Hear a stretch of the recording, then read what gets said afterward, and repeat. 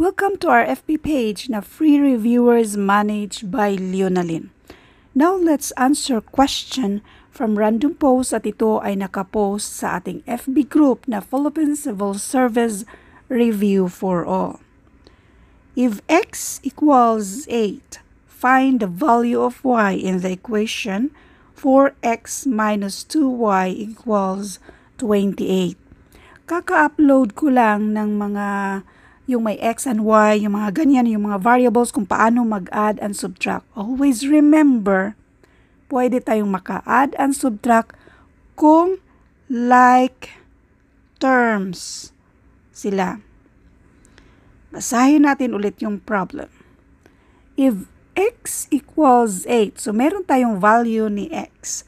Find the value of y in the equation, sulat natin, 4x minus 2y equals 28.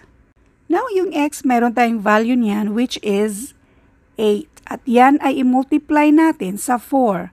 Kopyahin muna natin yung the rest sa operation. 4 times 8, and this is 32. Kopyahin ulit natin si 2y equals 28. Now, remember tong constant nating 32, hindi yan siya pwedeng i-minus natin sa 2y.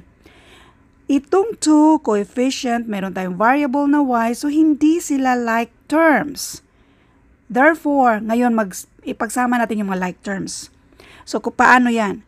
I-keep natin si minus 2y dito. Itong si 32 at si 28, yan yung mga like terms.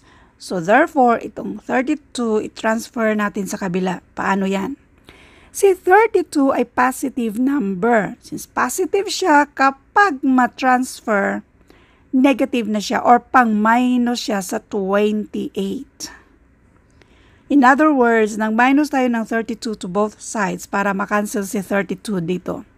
So, ang matitira na lang, we have negative 2y. 28 minus 32. Or meron kang 28, mangutang ka ng 32. So may utang kang 4, negative 4.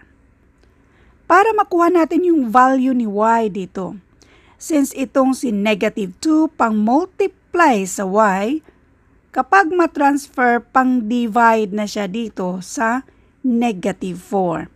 In other words, itong negative 2, pang-divide yan siya to both sides para makancel yan siya, y na lang ang natira.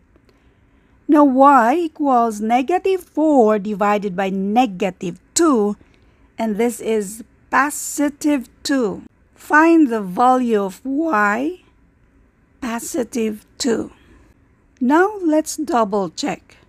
Ang value daw ni y dito ay 2. So, itong si y ay 2. So, yan ay i-multiply natin sa 2. So, anyway, 4 times 8, this is 32. Minus 2 times 2, this is 4. So, 32 minus 4, and that is exactly equal to 28. So, therefore, ang sagot natin na ang value ni y ay 2 ay tama.